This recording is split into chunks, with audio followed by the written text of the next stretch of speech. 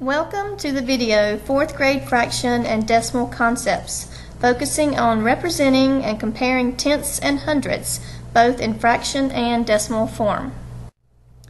The 4th grade standards related to decimals are NF5, NF6, and NF7.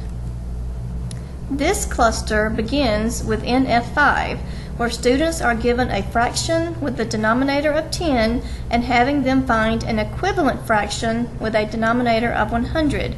This standard also asks that students use this information to add a fraction with a denominator of 10 to a fraction with a denominator of 100. The next standard in this cluster, NF6, asks students to convert between simple fractions and decimals. The last standard asks students to compare two decimals by reasoning about their size and using visual models. The remainder of this video will explore these standards in depth. We will now take a closer look at NF5, which asks students to express a fraction with denominator 10 as an equivalent fraction with denominator 100. The second part of the standard asks students to use this technique to add two fractions with denominators 10 and 100. First, introduce tenths and hundredths by using the base 10 blocks to show examples of what tenths and hundredths could look like. Give one student 2 rods and another student 20 units and ask who has more. Once students realize the amounts are the same, engage in a conversation about equivalent fractions. Also, use the examples of dimes and pennies and how they relate to tenths and hundredths. This time, give one student 3 dimes and another student 30 pennies and ask the same question, who has more? Once again, the goal is for students to recognize the two amounts are equivalent. After students have ample practice with various manipulatives, ask students how can we represent tenths and hundredths as fractions.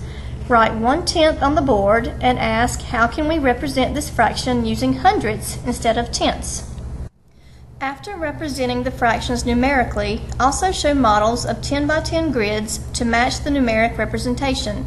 Call a student up to shade in 1/10 and have a different student come up to shade in 10 hundredths. Ask students to share what this represents. Students would again be able to conclude these are equivalent fractions.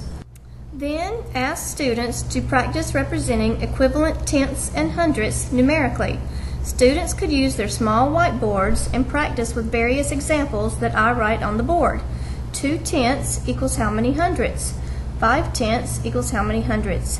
How many tenths equals 40 hundredths? How many tenths equals 70 hundredths? An activity such as this addressed the first part of standard NF5.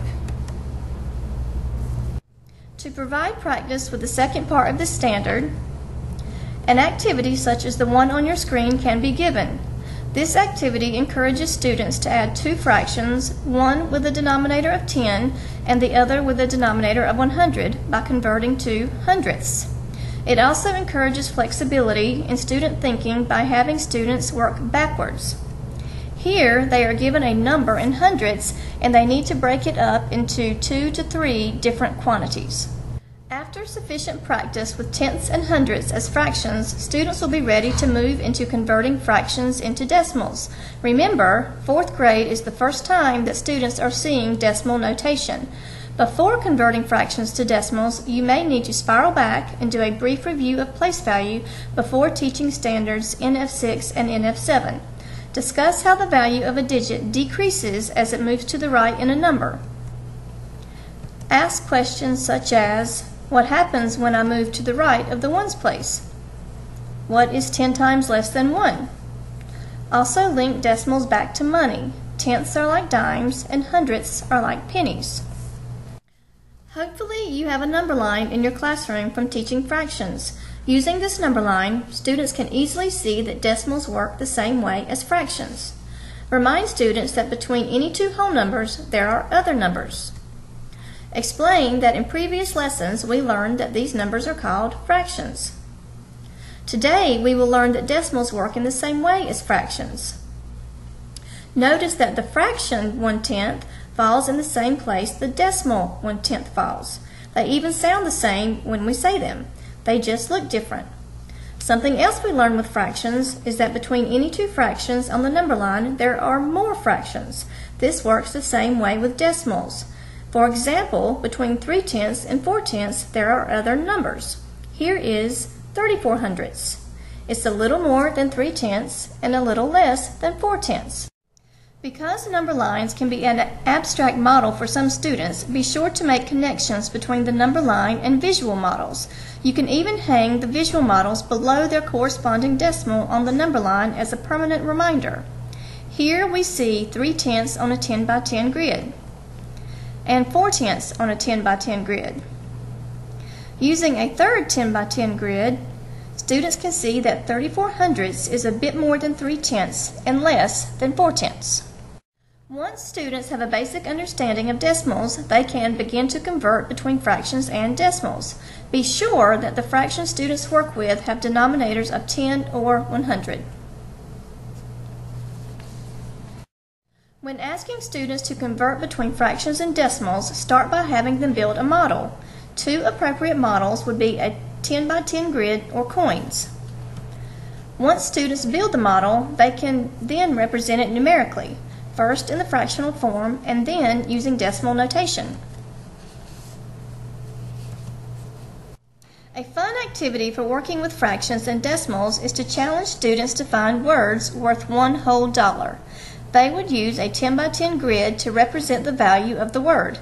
Then represent the word numerically using both decimals and fractions. A link to this activity is in the comments section below this video. Another fun activity is called Toss-O-Meter. In this activity, students compete against each other to see who can come closest to tossing a cotton ball or paper ball a distance of 1 meter. In one round, they measure the distances to the nearest tenth of a meter.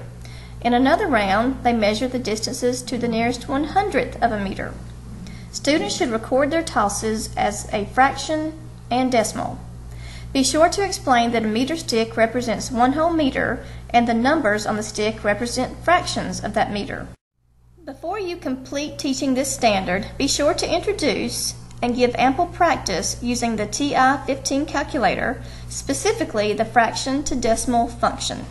Lastly, we'll examine NF7. Compare two decimals to hundredths by reasoning about their size. Recognize that comparisons are valid only when the two decimals refer to the same whole. Record comparisons with greater than, equal to, or less than. Justify the conclusions, example using visual model.